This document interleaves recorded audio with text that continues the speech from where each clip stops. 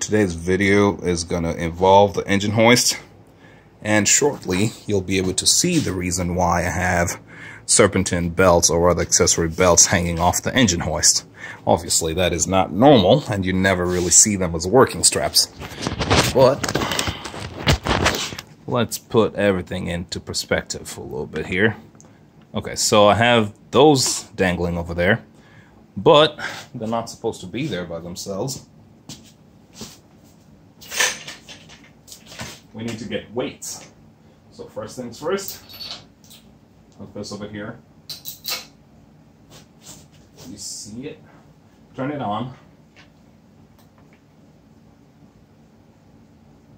0 is the number. Seems honest and accurate. I'm going to weigh these belts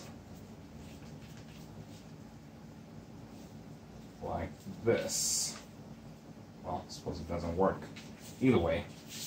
Okay. This belt's over there. Get the weight. 0.6 pounds is what I see here. In kilograms, that will be 0.3 kilograms. 2.9 newtons, of course. We're scientists over here. Alright, 0.6 pounds is what I'm going to use, because we are in the United States at the moment. Now what I'm going to do is get the load. The reason I'm doing all this is that because I want to get the weight of this transmission. This is the 5-speed Nissan transmission, RE5A.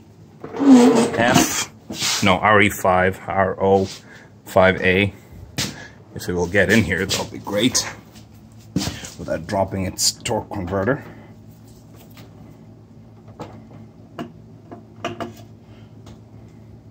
Well, we'll fight that later. Let's get this in here first.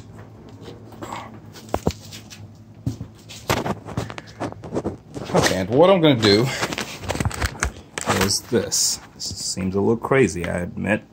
Let's pan out. Okay, so this is what I'm going to do.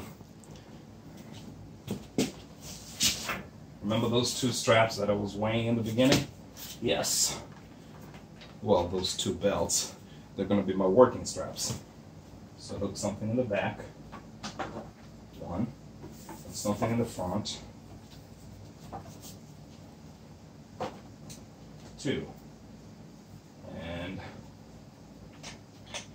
turn them both. Make sure the planes are nice and even. Then lift it.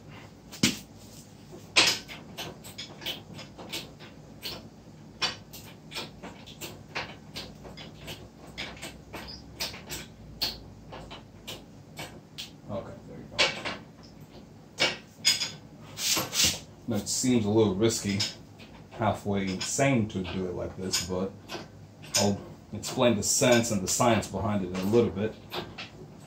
Once I'm sufficiently confident that this thing is off the base and it's not being supported by anything else other than the engine hoist, I'm gonna come back up here, just fix the zoom, and check the weight.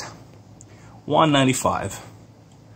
And let's take out the 0.6 pounds. That leaves us with 194.2, give or take. Let's call it 194 pounds. This transmission is not exactly dry. It's got just a little bit of fluid. It's got the torque converter, as you could see.